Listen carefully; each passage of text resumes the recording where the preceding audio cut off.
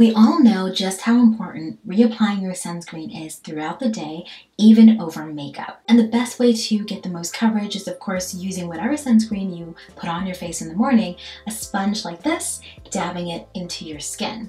Now, I don't know about you, but if I'm not home, I don't usually carry one of these around with me, and I really don't want to touch my face that much. So in today's video, I'm sharing with you a really easy way to reapply your sunscreen over makeup when you're outside of the house and you don't want to touch your face. If this is your first time seeing my face, my name is Lakisha, and on this channel, I post a lot of skincare, makeup, hair, and lifestyle related videos. If that is something you are interested in, then make sure you are subscribed. Without further ado, let's get started. In the past couple of years, there have been 3 different types of products created for you to reapply your sunscreen, especially over makeup throughout the day. This would be powder sunscreens, stick sunscreens, as well as face spray sunscreens. The unfortunate side is that the way that most people will apply these products on their face will not be enough coverage simply because, well, you need to apply a lot of this product in order to have coverage. And depending on which method you use, it can leave your skin looking really oily, or it can leave your skin looking a little bit too dewy, and you kind of just want a balance.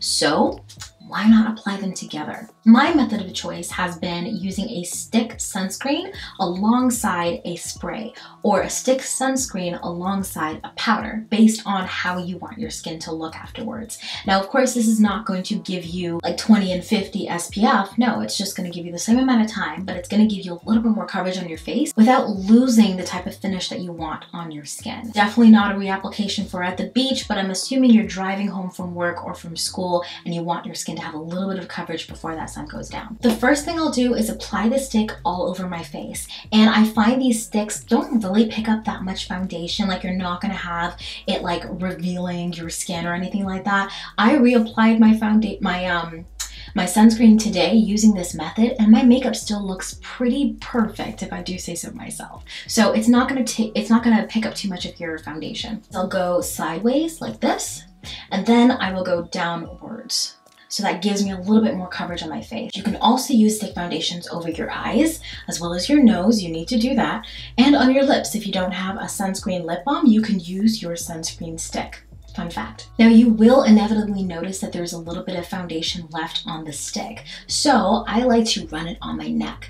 I find that that cleans it off, and of course your neck needs that coverage from the sun too. And you'll find that the stick will be clear of foundation. If for whatever reason you don't want to put this on your neck, you can obviously use a tissue and just clean up the foundation from the stick. Sometimes I don't like to leave it like that. The best thing to do is to pat it into your face, but we're not touching our face. So if you have a travel makeup brush, I usually carry one just because I always do. I'll go ahead and blend in like the lines. So my smile lines and around my eyes, I'll just use the powder brush to buff it in. Then I'll take my sunscreen spray and spray that over my face. And I'm making sure to go in different directions. So this is, of course, if you want your skin to look dewy. I don't have a powder sunscreen, but if you did, you could of course use the powder instead. You can use the powder after if you find your skin is too dewy as well with the face spray. It's up to you. Of course, here are some product recommendations. The sun stick that I'm currently using is the Chocobo Cotton Soft Sun Stick with SPF 50 PA++++, but I've been really loving this one. It's really good for mattifying your skin. The ingredients in here are so nice. I do find that this one would be really good for oily skin, as it does leave your skin quite matte. It has like this like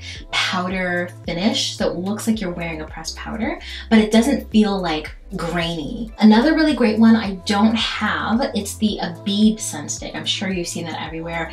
Everyone loves that stick. That one gives you more of a dewy finish to your skin. That's another really great one. For sprays, I currently have 2 that I've been testing. The first one is this Coola Classic Face Mist with SPF 50.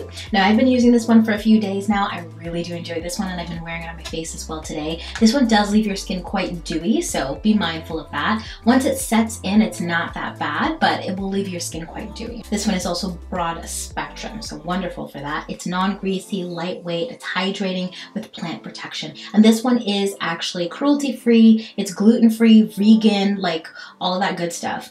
And the second one is the Privacy UV Mist. This is a Korean sunscreen with SPF 50 plus PA++++, 4 pluses. And this one is really cool as well. Obviously the size is quite different. This one is completely in Korean, so I can't really read the the back of it at the moment, but I will do a review on these products as well as I use them a little bit more. I hope you guys enjoyed that video. Leave a comment down below and let me know what are your favorite products to reapply your sunscreen with. I'm definitely in the market for more. As always, click over here to see some of my previous videos. Remember to stay gorgeous, stay fabulous, and I'll see you lovely ladies and gents in my next video. Bye!